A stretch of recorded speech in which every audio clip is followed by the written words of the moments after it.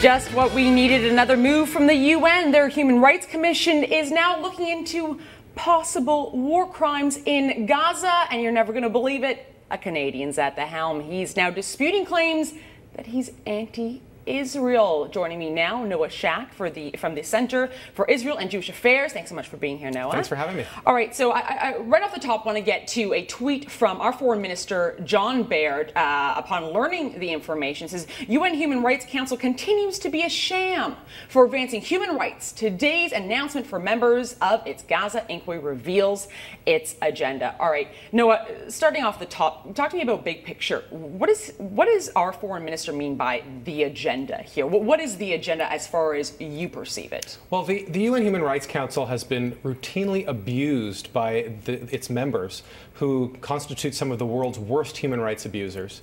And they use this mechanism that is supposed to act as a shield for the world's most vulnerable people, instead to shield themselves. And they often use Israel, most often use Israel, as a convenient scapegoat.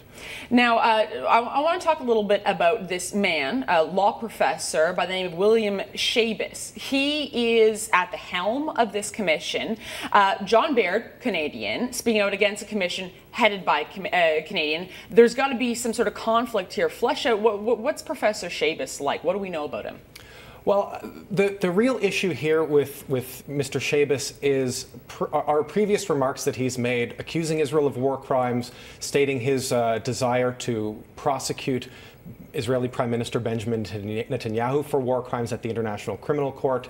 And whenever you are having a fact-finding mission, it doesn't really make a whole lot of sense to have someone running that mission who already has these opinions and has already decided what should be happening as a result. So it sort of prejudges the outcome of this fact-finding mission in the first place. The reality is, even before Mr. Schabas was placed at the helm, the outcome was already prejudged. The European countries stated that the European Union stated that it was completely prejudicial, that by using legal terminology in the mandate at the outset, this whole thing was a sham. And the constituted officers of this, the panelists, just take it one step further. So you say it's going to be basically a predetermined outcome. What is that outcome and how is it going to play out? And here I want us to focus a bit on the media, because I know that there is a tendency of using this in a lot of cases, garbage that's put out by the UN, frankly. And the media just kind of rolls with it and says, and here's why Israel is guilty of X, Y, Z. What can we expect after this prejudged outcome, as you call it? Well, the reality is that the scope of this mandate is more or less exclusively focused on Israel. So they won't be examining in depth Hamas's crimes against Israel, firing rockets into civilian population centers. The mandate is exclusively tied to Gaza. And in the resolution that called for this panel, Hamas wasn't mentioned a single time. And so it's hard to imagine anything other than a one-sided outcome as a result of this process. In terms of the media, there has been talk about one of the invited panelists coming on board, George Clooney's wife, for the very reason of attracting more media attention to the investigation. I don't know whether or not that was the case, but in any event, she's declined to be part of the panel, which again speaks to how professional and credible this panel is, where they announce that it's taking place before they've confirmed with the invited panelists that they'll actually be taking part. And when the UN's not even paying attention to possible war crimes or at least egregious offenses by Hamas, we know that they use human shields for their rockets. Netanyahu famously saying, we use our rockets to defend our people, but Hamas uses her people to defend her rockets.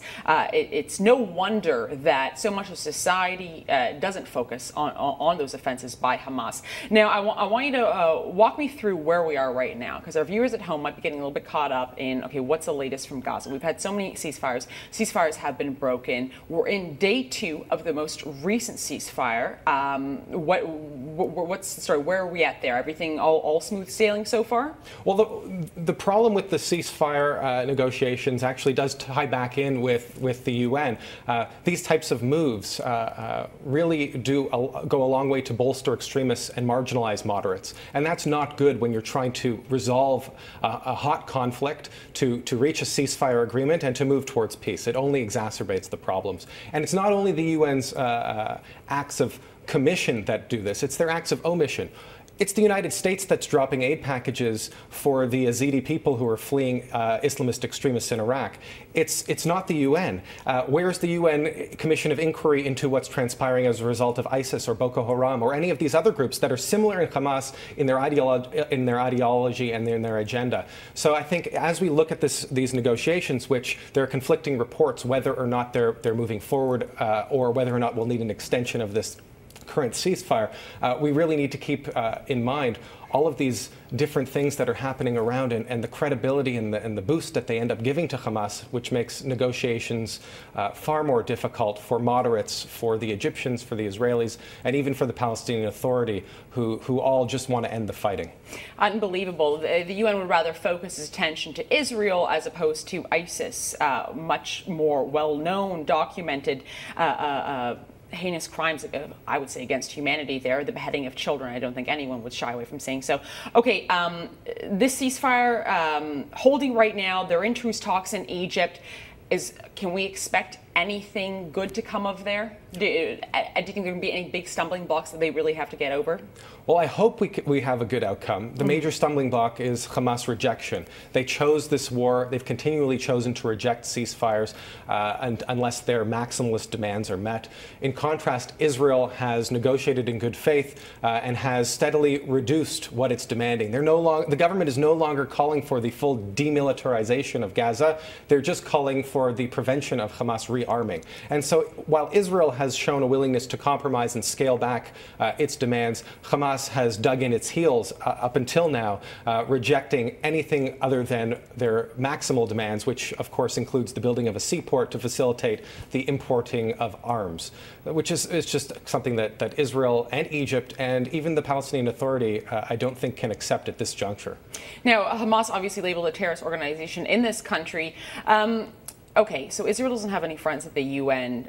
What's the perception of the Canadian government's position on Israel by Israelis? Well, Israel does have friends at the UN, and Canada is among them. There's just very few of them, and I think that Canada over the last decade or so has really been recognized by Israel. We weren't really on the map before to this extent, and it's not only the Israelis who recognize and appreciate the friendship, but even a senior advisor to Palestinian President Mahmoud Abbas made a comment to the Globe and Mail when Minister Baird was in the region that Canada's enhanced friendship with Israel is actually good for peace, good for the peace process, and that it's appreciated in terms of moving things forward. So I think all across the board, Canada's greater engagement in what's going on over there and the understanding that Canada has accorded to its fellow Liberal Democratic ally has gone a long way. And can you contrast it at all with the U.S., up or down in favor when it comes to your average Israeli on the ground? I think, again, I can only speak for my own perception, but I think that the average Israeli is not dissimilar from average people everywhere else. You know, whatever you may want from the American administration, I think everybody can agree that calling out red lines and then retreating from them is bad for business. It's bad for foreign policy, and whatever the rationale or whatever the level of engagement that the administration wants to put forward, drawing those red lines and then retreating from them sets a bad precedent. It makes it so that way your allies don't trust in you and your enemies no longer fear you. Now, very finally, I met up with some protesters, which we're going to get to some viz in a bit with our next guest, but I met up with some protesters yesterday who seem to think that there is a peaceful resolution to Gaza right now. Ask me, so long as Hamas is at the helm, you can't negotiate with terrorists, and it's going to be a bumpy road no matter what is accomplished in Egypt today or tomorrow.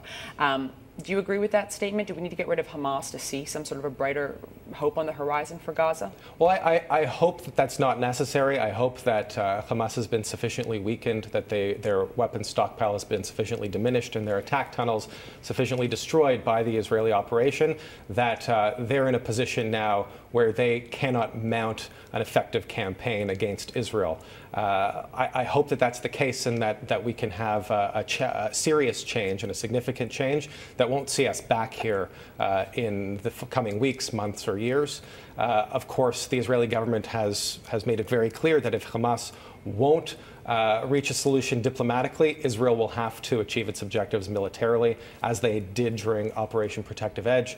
And I'm sure that all Israelis, as most Canadians as well, would not want to see that go forward right now. It's not like they're itching to go back into Gaza, but if Hamas doesn't leave them a diplomatic avenue to reach quiet and peace, they may not have another option. Well, it sounds like our hopes and prayers are the exact same, Noah. Thank you very much for being here Thanks for having today. me. All right.